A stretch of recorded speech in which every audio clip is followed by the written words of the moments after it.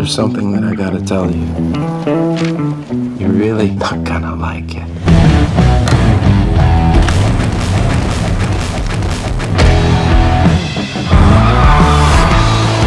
Your real name's Harry.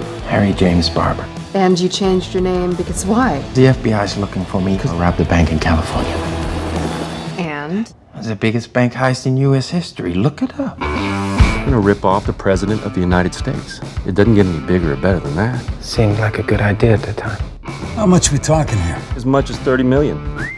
I'm in. Yeah, you're in. Can I hug you? Check this out. You see that building? That's the bank.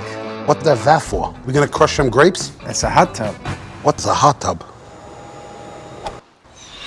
Sorry, I shanked my drive. I'll shank you, you sherbet-colored ass! If everybody does their job, we should be looking at Nixon's money within an hour. How are you gonna shut off the alarm? I'm working on it. I know how you can do it.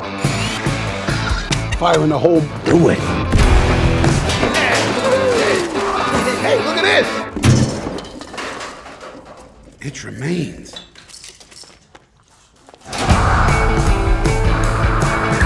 That's when it all started to go sideways.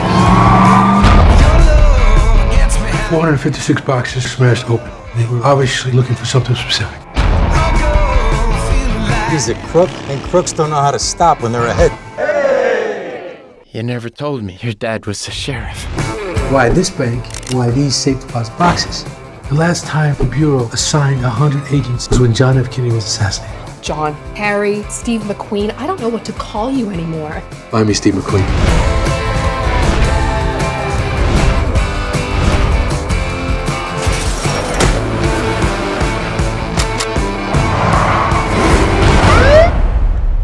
What's your name again?